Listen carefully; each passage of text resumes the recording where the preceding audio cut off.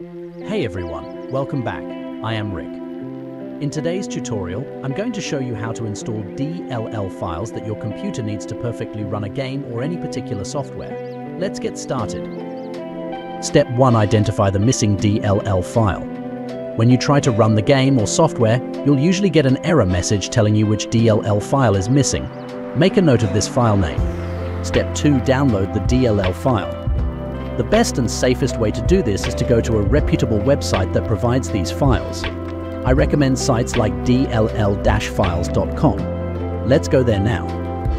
I have provided the links in the description. Once you're on the site, type the name of the missing DLL file into the search bar and download the appropriate version for your system.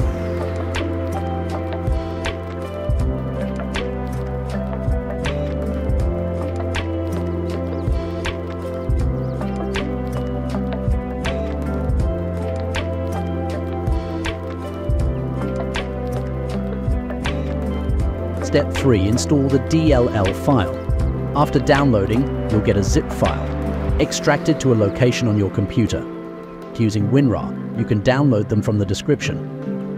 Next, copy the extracted DLL file and paste it into the folder where the game or software is installed.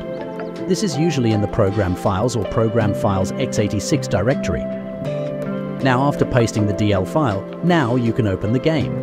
If the problem still occurs, you can retry the steps or else feel free to comment below.